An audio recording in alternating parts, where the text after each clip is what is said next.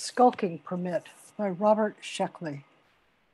So far, Tom Fisher has succeeded with only half of his job as town criminal. After the village had settled down for the night, Tom went out and gathered 3 bags of loot. He took Mrs. Mar Carpenter's best saw, a bronze plaque from the mayor's house, and Jed Farmer's sickle. Next, he nabbed Roger Waterman's spade, Mrs. Weaver's water jug, and a little wooden horse that some child had forgotten. Last came Ron Stone's hammer and chisel, a reed basket from Alice Cook's house, and Jeff Hem's rake. Now it was time to murder. He could live with the thieving, but murder? What would people think after they saw one of their friends sprawled on the ground, eyes staring open, limbs stiff, mouth twisted, no air going in or out of his nostrils, no beat to his heart? How could he live with them? How could he live with himself afterward? And yet he had to kill. Everybody in the village had a job, and that was his. For the life of him, he couldn't choose whom to murder. He had lived with these people all his life, and even the idea of killing one of them made him feel sick. While he was pondering, the Imperial Earthship shuttle had landed in a nearby field, and the inspector, his political advisor, and 4 guards emerged from the ship. Tom suddenly had a great idea. Find out in episode 3 how Tom resolves the problem of New Delaware's first murder. Episode 3. The mayor edged forward, followed by Billy Painter. A door in the ship opened, and 4 men marched out. They held shining, metallic instruments that Tom knew were weapons. After them came a large red-faced man dressed in black, wearing 4 bright medals. He was followed by a little man with a wrinkled face, also dressed in black. 4 more uniformed men followed him. Welcome to New Delaware. Thank you, General. The big man shook the mayor's hand firmly. I am Inspector Delumane. This is Mr. Grant, my political advisor. Grant nodded to the mayor, ignoring her outstretched hand. He was looking at the villagers with an expression of mild disgust. We will survey the village. The inspector glanced at Grant out of the corner of his eye. Grant nodded. The uniformed guards closed around them. Tom followed at a safe distance, skulking in true criminal fashion. In the village, he hid behind a house to watch the inspection. The mayor pointed out with pardonable pride the jail, the post office, the church, and the little red schoolhouse. The inspector seemed bewildered.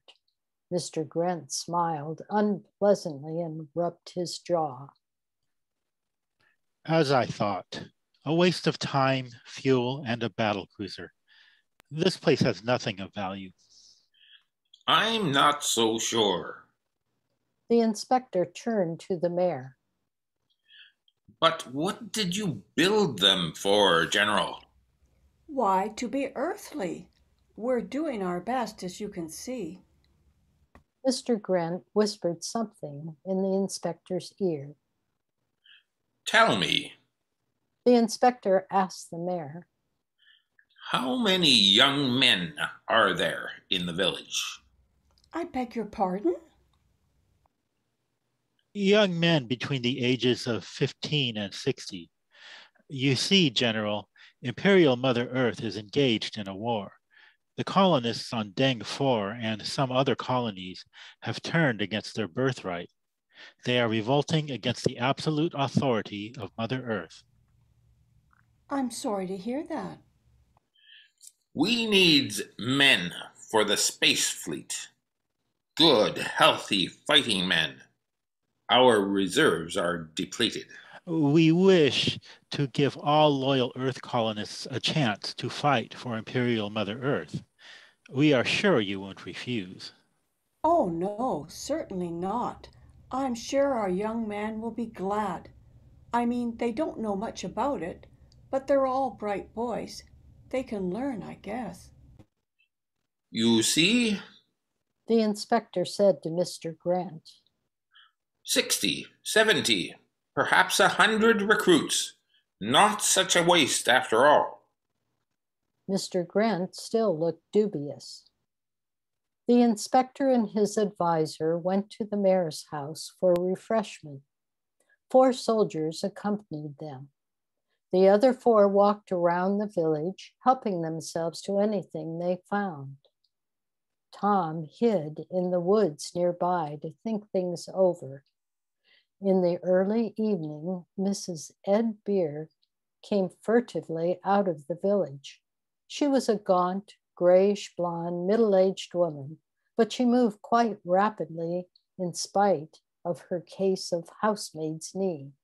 She had a basket with her, covered with a red checkered napkin. Here's your dinner, She said as soon as she found Tom. Why, thanks. Tom was taken by surprise. You didn't have to do that. I certainly did. Our tavern is your place of low repute, isn't it? We're responsible for your well-being, and the mayor sent you a message. Tom looked up, his mouth full of food. What is it? She said to hurry up with the murder.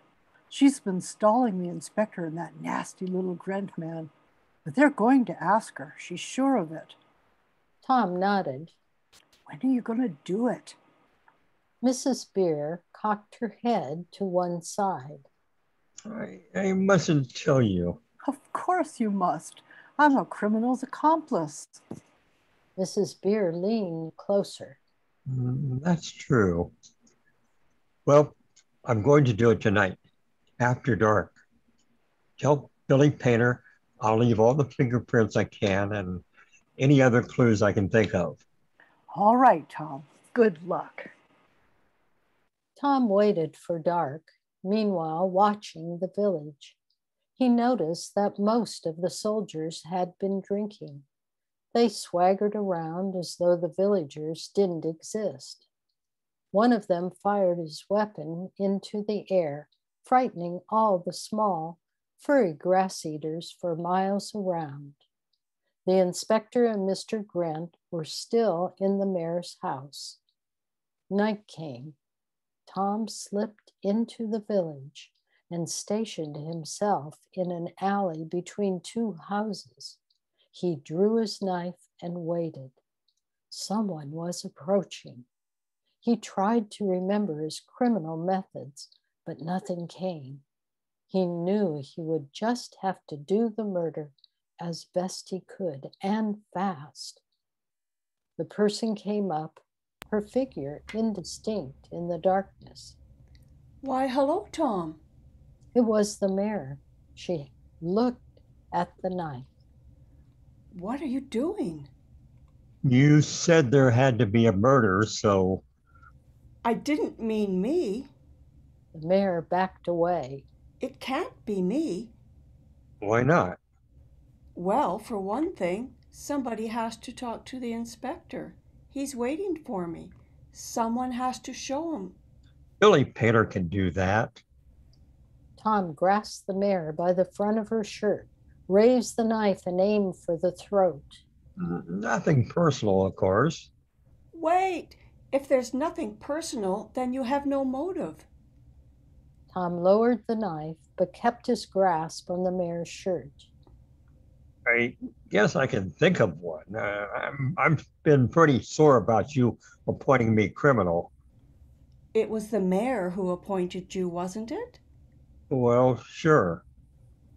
The mayor pulled Tom out of the shadows into the bright starlight. Look. Tom gaped. The mayor was dressed in long, sharply creased pants and a tunic, resplendent with medals. On each shoulder was a double row of 10 stars. Her hat was thickly crusted with gold braid in the shape of comets. You see, Tom, I'm not the mayor anymore. I'm a general. Well, what's that got to do with it? You're the same person, aren't you? Not officially. You missed the ceremony this afternoon. The inspector said that since I was officially a general, I had to wear a general's uniform. It was a very friendly ceremony. All the Earthmen were grinning and winking at me and each other. Raising the knife again, Tom held it as he would to gut a fish. Congratulations. But you were the mayor when you appointed me criminal, so my motive still holds. But you wouldn't be killing the mayor, you'd be killing a general. And that's not murder. It isn't? Well, what is it then? Why, killing a general is mutiny. Oh, Tom put down the knife. He released the mayor. sorry. Quite all right. Natural error. I've read up on it and you haven't. Of course, no need to. I'd better get back. The inspector wants a list of the men he can draft. Are you sure this murder is necessary? Yes, absolutely. The mayor hurried away. Just not me. Tom put the knife back in his belt. Not me, not me. Everyone would feel that way, yet somebody had to be murdered. Who? He couldn't kill himself. That would be suicide, which wouldn't count. He began to shiver, trying not to think of the glimpse he'd had of the reality of murder. The job had to be done. Someone else was coming. The person came near. Tom hunched down, his muscles tightening for the leap. It was Mrs. Miller, returning home with a bag of vegetables. Tom told himself that it didn't matter whether it was Mrs. Miller or anybody else. But he couldn't help remembering those conversations with his mother. They left him without a motive for killing Mrs. Miller. She passed by without seeing him. He waited for half an hour. Another person walked through the dark alley between the houses. Tom recognized him as Max Weaver. Tom had always liked him, but that didn't mean there couldn't be a motive. All he could come up with, though, was that Max had a wife and 5 children who loved him and would miss him. Tom didn't want Billy Painter to tell him that that was no motive. He drew deeper into the shadow and let Max go safely by. The 3 Carpenter boys came along. Tom had painfully been through that already. He let them pass. Then Roger Waterman approached. He had no real motive for killing Roger, but he had never been especially friendly with him because Roger had no children and his wife wasn't fond of him. Would that be enough for Billy Painter to work on? He knew it wouldn't be. And the same was true of all the villagers. He had grown up with these people, shared food and work, and fun and grief with them. How could he possibly have a motive for killing any of them? But he had to commit a murder. His skulking permit required it. He couldn't let the village down, but neither could he kill the people he had known all his life. Wait, he told himself in sudden excitement. He could kill the inspector. Motive? Why, it would be an even more heinous crime than murdering the mayor, except that the mayor was a general now, of course, and that would only be mutiny. But even if the mayor were still mayor, the inspector would be a far more important victim. Tom would be killing for glory, for fame, for notoriety. And the murder would show Earth how earthly the colony really was. They would say, crime is so bad on New Delaware that it's hardly safe to land there. A criminal actually killed our inspector on the very first day. Worst criminal we've come across in all space. It would be the most spectacular crime he could commit, Tom realized.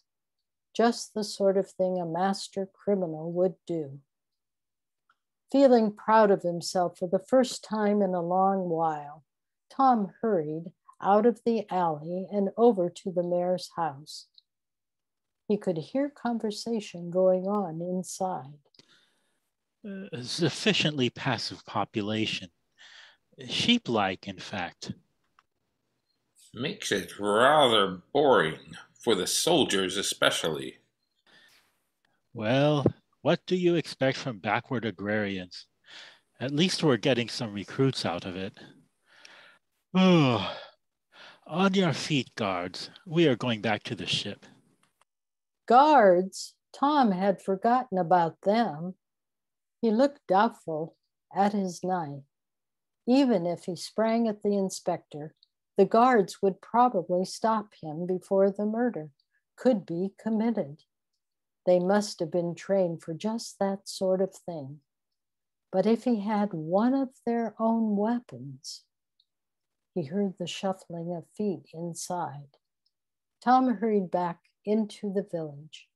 Near the market, he saw a soldier sitting on a doorstep, singing drunkenly to himself. 2 empty bottles lay at his feet, and his weapon was slung sloppily over his shoulder. Tom crept up, drew his blackjack, and took aim. The soldier must have glimpsed his shadow. He leaped to his feet, ducking the stroke of the blackjack. In the same motion, he jabbed with his slung rifle, catching Tom in the ribs, tore the rifle from his shoulder, and aimed. Tom closed his eyes and lashed out with both feet. He caught the soldier on the knee, knocking him over. Before he could get up, Tom swung the blackjack. Tom felt the soldier's pulse, no sense killing the wrong man, and found it satisfactory. He took the weapon, checked to make sure he knew which button to push, and hastened after the inspector. Halfway to the ship, he caught up with them. The inspector and Grant were walking ahead, the soldiers straggling behind. Tom moved into the underbrush. He trotted silently along until he was opposite Grant and the inspector. He took aim and his finger tightened on the trigger. He didn't want to kill Grant, though. He was supposed to commit only one murder. He ran on past the inspector's party and came out on the road in front of them. His weapon was poised as the party reached him. What's this? Stand still. The rest of you drop your weapons and move away. The soldiers moved like men in shock. One by one, they dropped their weapons and retreated to the underbrush. Grant held his ground. What are you doing, boy? I'm the town criminal. I'm going to kill the inspector. Please move out of the way. Grant stared at him. Criminal? So that's what the mayor was prattling about. I know we haven't had any murder in 200 years, but I'm changing that right now.